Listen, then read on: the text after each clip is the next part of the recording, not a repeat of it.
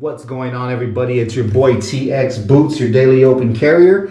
I just wanted to make a few videos on some rules and tips that I follow when I'm out and about open carrying to stay safe. Rule number one would be get yourself a good holster. I haven't really tried too many holsters. When I was concealed carrying before, I bought tons and tons of holsters. That's another main reason why I just started kind of open carrying. I recommend a Safariland holster.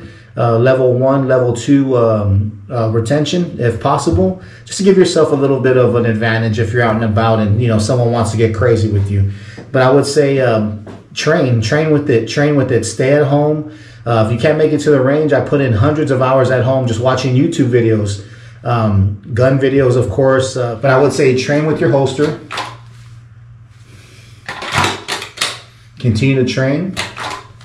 I would say grab your gun, your holster, make sure it's empty, and just continue to draw with it until you're sore and you cannot do it no more and you're just familiar with the feel without even looking at it.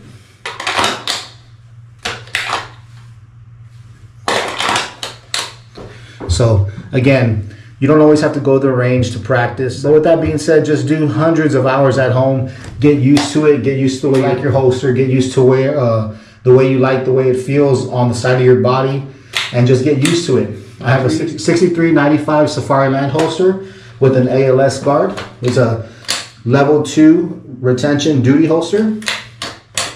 And that's what I rock with when I'm out and about. But other than that, man, lots of training.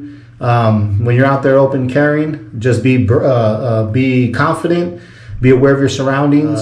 We are the ambassadors for the Second Amendment, so be on your best behavior, but at the same time, not everybody deserves respect, and don't trust everybody. Just make sure you watch everybody, protect your gun at all times. Peace out.